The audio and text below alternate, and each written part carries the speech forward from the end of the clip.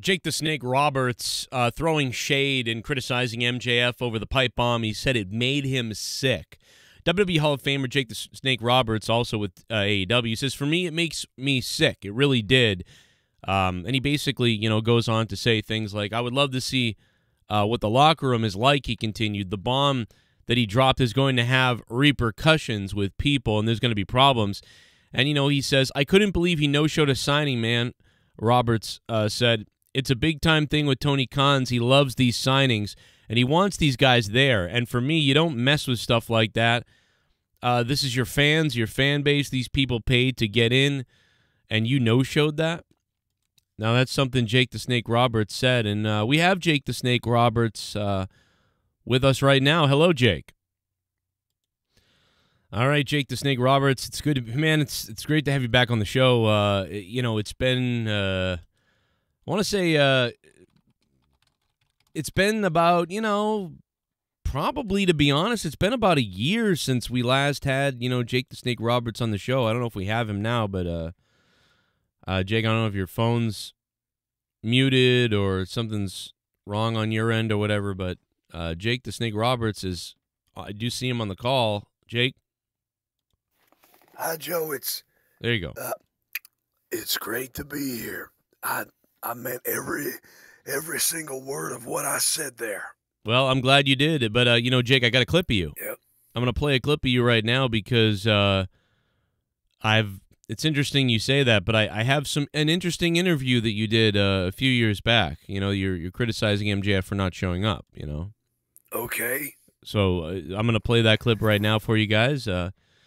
Jake, if you'll just kind of bear with me here while we play the clip, be really appreciated. This is you, Jake, from just a few years ago.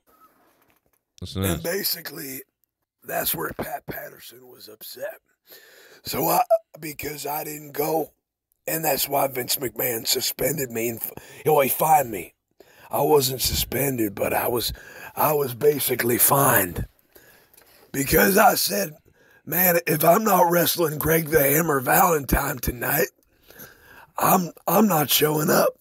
So I went and did crack off some hooker's cunt, and I made love to her asshole, and I said, "Fuck it, I'm not gonna show up." And obviously Vince McMahon wasn't happy about that, and I fuck my own family's friends. And listen, it was so bad at that time that I would skip a wrestling match. If I had too much money on me, I would skip a wrestling match to fuck a hooker. Jesus Christ, Jake. What do you, Jake? Oh, he hung up. Jake, why'd you hang? Jake, hello? I was going to say, is that not you from 2 years? Well, whatever. There's countless, examples of that, though, Jake, of you doing that and saying that, missing matches and being under, I don't know. I just find it a little hypocritical. But, hey, the fact of the matter is, Jake Roberts says that MJF's pipe bomb made him sick. And the company is sick, obviously, with MJF at this point. Crazy stuff, man. Clarification on Stephanie McMahon's reason as to step down is coming out, whatever that means. We really don't know. It's clarified that the Business Insider report regarding the exit on another employee, WWE head of global partnership, blah, blah, blah, blah, that she was let go by McMahon, who didn't believe she was the right fit for the position. It was noted that this was looked upon as not a great hire by Stephanie McMahon. So not a good hire by Stephanie McMahon. Some of those things adding up. The decision was hers. That's what they're basically saying. A lot of people in WWE are making more of this than I think we really understand. Her leaving was 100% her choice, says Meltzer. This is one of those times where I think Meltzer's right, and he actually is getting some intel because WWE doesn't want made-up news stories to run wild. So they're like, all right, this is one of those times where I think they actually give Meltzer something when they usually crap on him and don't. She had been talking about this with close friends, and Triple H had his heart issues. They said key people in the company once she was gone, did want to bury her on her way out. That shocked a lot of people, including me, Meltzer said, and those close to her when I noted that someone very high in the food chain about the burials starting. They told me that if they did that publicly, it would be career suicide, only to find out that they had already started the burial, and that was going from the top. So it does seem like they're looking to disparage. You know, they disparaged Triple H on his leaving NXT in many ways. They disparaged Shane McMahon. They've disparaged now Stephanie McMahon. It's kind of crazy how the company has done this. But, I mean, this is obvious. We've seen this. For whatever reason, the idea is that, you know, the McMahon children have failed. And if you don't, maybe that's not, I don't know if that's true.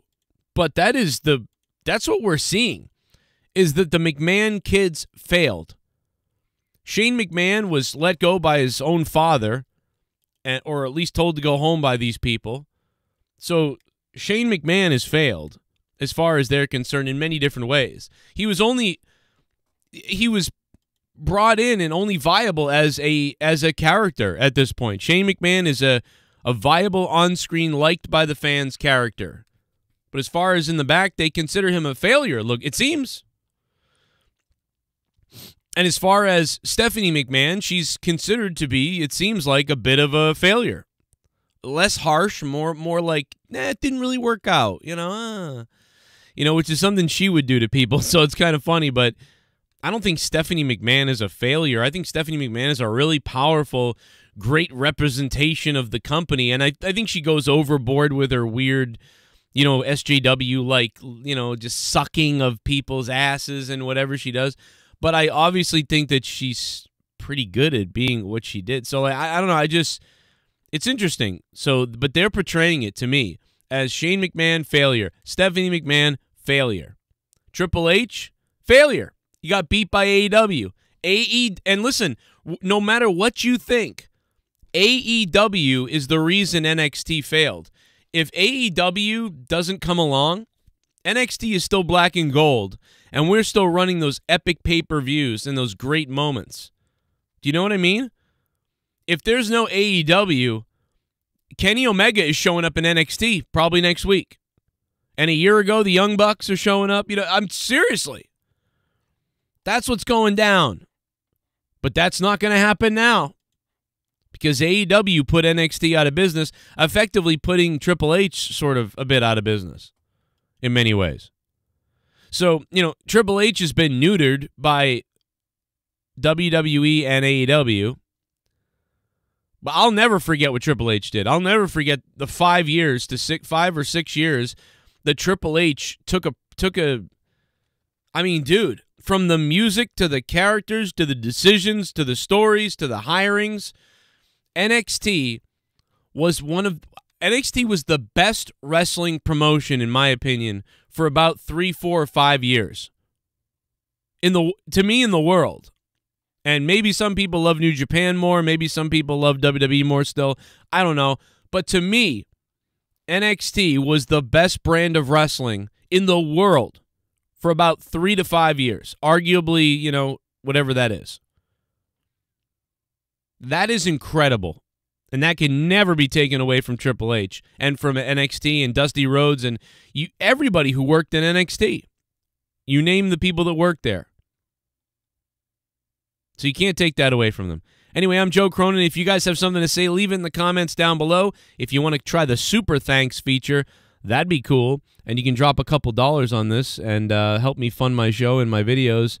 I will make sure to shout you out. And speaking of shouting you out, here's the $25 producers on Patreon for this month. Patreon.com/Joe Cronin Show, where you can get stuff that we just can't do on YouTube anymore. Go check it out now. Patreon.com/Joe Cronin Show. And I'll look for your comments down below. I'll see you in the next video. Bye.